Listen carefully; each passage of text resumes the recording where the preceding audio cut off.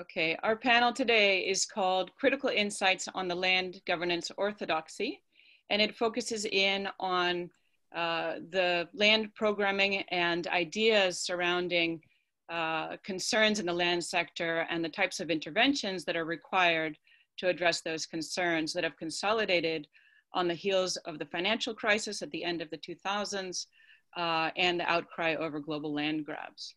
The first presentation in the session digs into the theory of change, underlying the concerns that have been raised in the land sector, ideas about the nature of interventions that are required to address those concerns, as well as the co-benefits that are thought to also come on the heels of those interventions, with a focus on issues surrounding tenure security or tenure insecurity and land titling. Howard, over to you. Okay, thanks. Our panel, our paper actually looked at land governance, crisis and resilience in rural Tanzania. And we're examining the contestations in the view of the relationship between security and conflict. In particular, there's a view among the supporters of land titling that security will be enhanced and reduce conflict because there'll be less dispute over boundaries. The court system will be available to transform and systematically represent the rights of individuals, and there'll be less worry about confiscation. And in essence, then there's an alternative view that says no.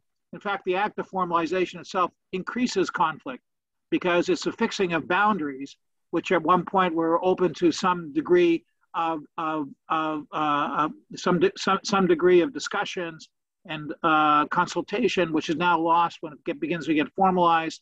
Also, in some places, uses a mechanism in which you formally set the boundaries and allows for the seizing of land by elites that have a greater power within the court systems to be able to enforce their particular rights. And hence, formalization can undermine resilience in rural households in crisis situations.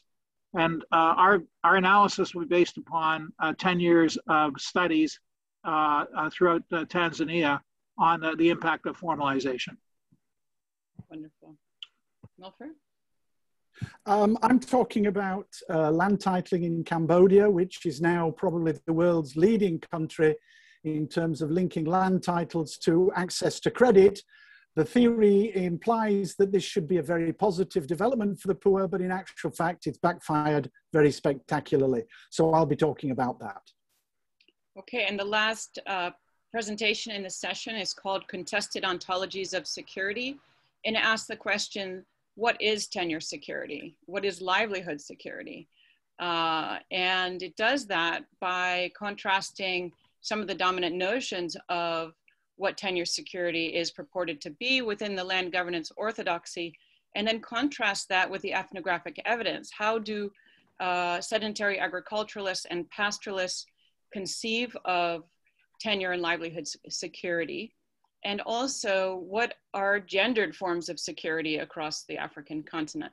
So I'm digging into the ethnographic evidence and trying to contrast that with the dominant theory or conception of what tenure security is assumed to be. So we hope with that brief introduction, it will give you adequate information to get excited about our panel and to join us. Thanks very much.